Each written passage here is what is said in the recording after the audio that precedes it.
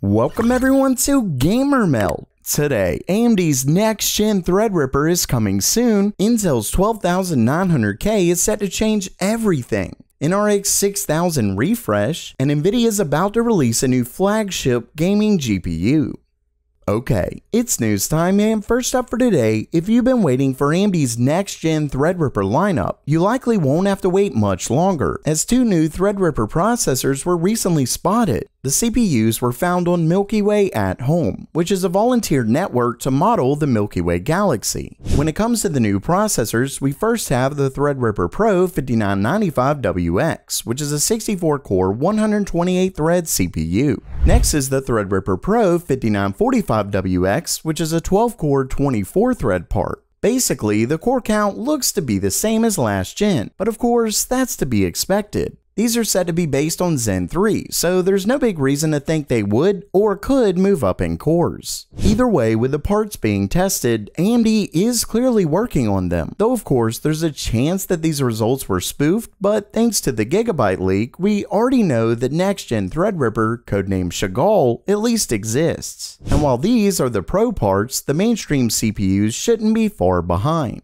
Now, before I get to the next story, if you love getting the most up-to-date PC hardware news, make sure to subscribe, as well as hit that bell icon to get notifications. Not only that, but if you like talking PC hardware, make sure to join the GamerMeld Discord server for free at discord.gg/GamerMeld. Check that out today.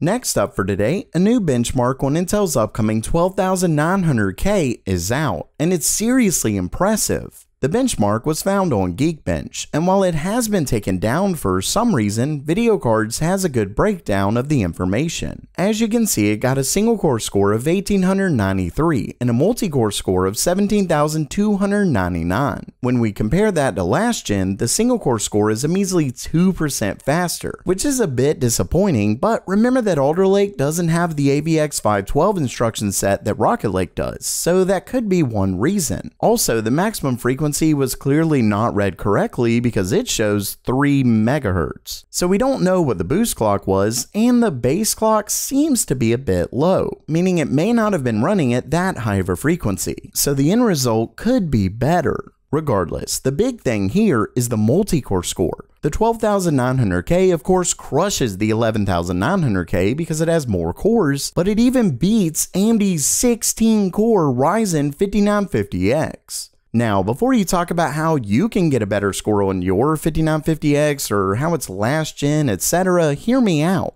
As long as Intel hasn't added some new SKU between the 900 and 700 parts, it's made to go against the 5900X, not the 5950X. Meaning as long as Intel doesn't drastically change their pricing, the 12900K even getting close to the 5950X is a huge deal. It would be a really big jump in price to performance. And sure, AMD could of course lower their prices and release higher core CPUs, but that's the beauty of competition. And don't forget that we've seen a similar benchmark before. Basically, Intel looks to finally be back. Next up, it looks like AMD may be releasing a refresh of their RX 6000 GPUs. According to a new post by 4Onyx, AMD just added a ton of new device IDs for RDNA 2 GPUs to their Linux driver. We're talking a total of 17 IDs. As 4Onyx says, it's pretty odd for AMD to release a slew of new IDs this late in the game. They could of course be used for some kind of new custom designs or reserved for future engineering samples, but this amount of IDs dropping at once is definitely weird. If anything, it likely points to some type of refresh. That, or if you remember, I recently discussed a leak that claims the lower end cards for AMD's next gen parts are a 6nm refresh of RDNA 2, so these could be that. Or, given we've been hearing about a super refresh of Nvidia's RTX 3000 series, they could easily be a response to those. Time, as always, will tell.